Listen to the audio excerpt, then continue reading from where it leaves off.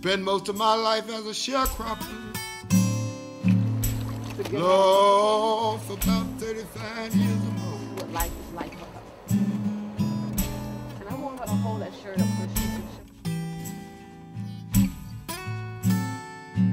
show. Spent most of my life as a sharecropper. My name is Antoinette Harrell, and I'm the co-founder of Gatherings of Hearts. I'm here in Webb, Mississippi, and we just left Kentucky, the Poor People's Economic Human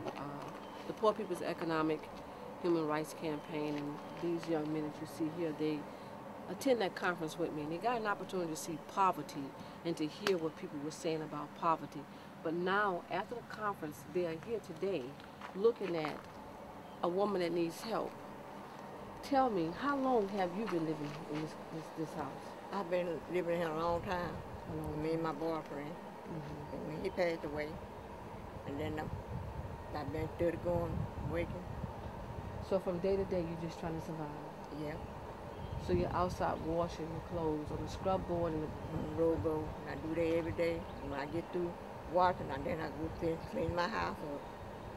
And get ready for work Monday. I get ready to go for the work in the morning.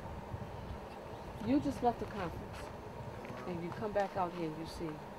Why did you feel a need for both of you all, Michael, and also for you, Marcos, to show us where this lady lives? You know, we go to school right around here. We remember that house. And we know people need help. And you know, we just had to show y'all how she was living. Cause she need help. She might probably need help. She need help. Probably in this area. So that's why you really showed us where she lived. And while we went with you, just for we can help Mississippi. Help. That's why you went to Kentucky. To get help. To get help from Mississippi. Everybody, not just one person. The whole Mississippi.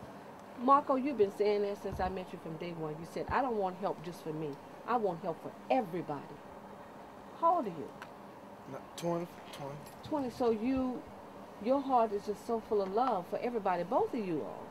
So when you eat, he eat. When you eat. You seen that we was in Kentucky, right? How we do it, how we survive. Y'all share. If he ain't got it, I got it. That's how we do it. Daniel, you and Roy and my son Bernard made that trip with us. Daniel, what are you thinking right now? It's sad. It hurt me to my heart because I learned a lot. I learned a lot dealing with you and dealing with this poverty stuff. And like you said, he helped, you helped them. Now they showing us to help the others. You know, we came on, we stopped at this house, and we was passing by, they didn't have to see nothing.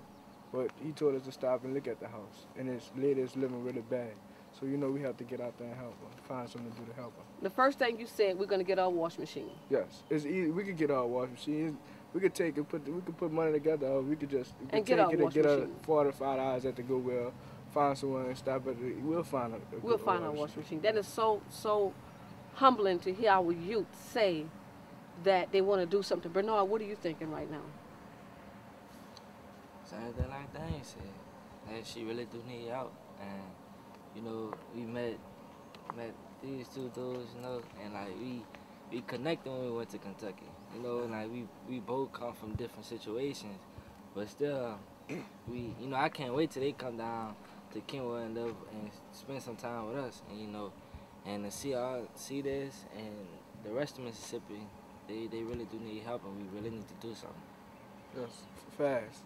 And nobody needs to be selfish or nothing, and not like discriminate who helps them. They just, whoever want to help, just accept it. You know? Roy, what are you thinking? I said you still have on your Rebuilding the Unsetting Force, a National Conference to End Poverty, July the 16th and 19th, 2009, Spalding University, Louisville, Kentucky. I see you still have on your side. What are your tag? What are you thinking right now? Honestly, I'm thinking that we could help rebuild this house, because it ain't right for a black female/male to be living in a house like this, because we basically the strongest in America, and we supposed to be living like kings and queens instead of beneath. So I'm thinking we should like rebuild it so she can, you know, feel high. Feel good, feel good. Then she can sleep better. She can sleep better. Melvin, come to the front. What's going on with you? Tell me. You know, I used to live in, have something like this here, you know, and it kind of hit me, you know. So, you know, I really can't just describe it, you know. It's unbearable, you know. Because you know what this is you know what this life is like. Yes, ma'am. You said it brought back memories for you. What kind of memories? All kinds of memories, you know. When we come in our house, you know, how we used to live, you know, back in the day.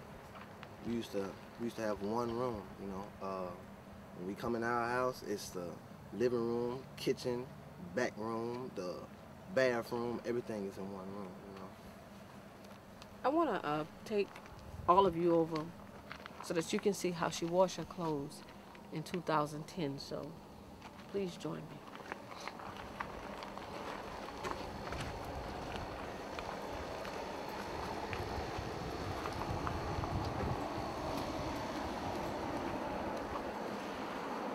We're going to do a fundraiser for a wash machine. Yes. Maybe one pair of tennis shoes that we can sacrifice to get her a wash machine. This is what life is like for her. And I want her to hold that shirt up so she can show you all that the praying hands and men, real men, do pray.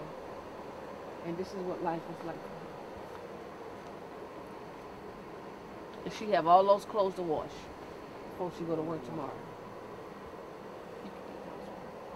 And this is that scrub board that you see that we have.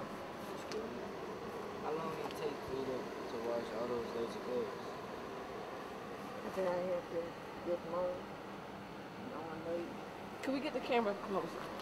The question was, Bernard asked, how long does it take to wash these clothes, this amount of clothes? And what did you say? I blind this morning, and I'll be through for night.